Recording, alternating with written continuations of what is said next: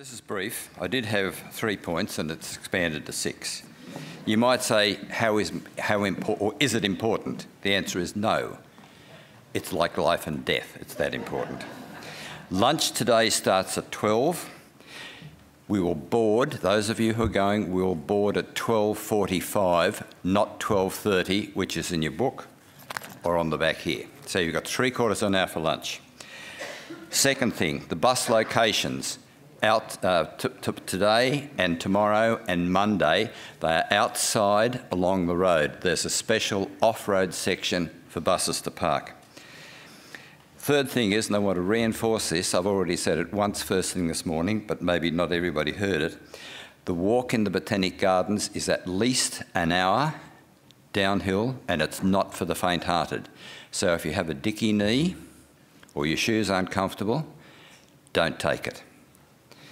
It's for people who with ordinary walking ability, it's fine. You've got a couple of hours there and you'll make it easily in an hour, but don't take it lightly. Tomorrow morning, boarding is at 8:15, departure is at 8:30. I don't know whether you've ever been held up with an aircraft, but I had the boarding door shut and it cost me an extra $150. Dinner, table allocations are available. You can find out at the desk downstairs, but they'll be on a board clearly displayed outside the Oceania room tonight. And if you really desperately want to know now, Anne will be able to tell you. Now that begs the question, can I change? And the answer is clearly no, you can't. The reason why?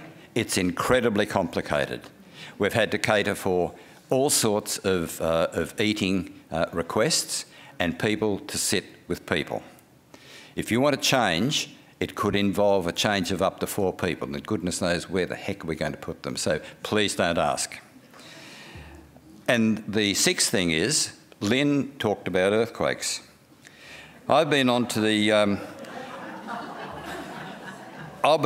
head of weather forecasting, who also watches a seismograph, and he doesn't know.